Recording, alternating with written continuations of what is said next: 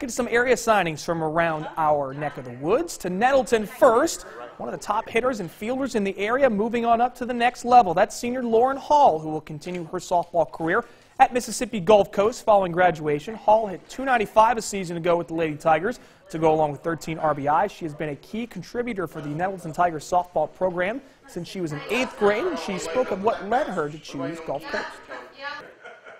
I love the coaches and I love the facility and everything about it, and the year I get to go, we're going to get a new softball field, so I'm excited about that.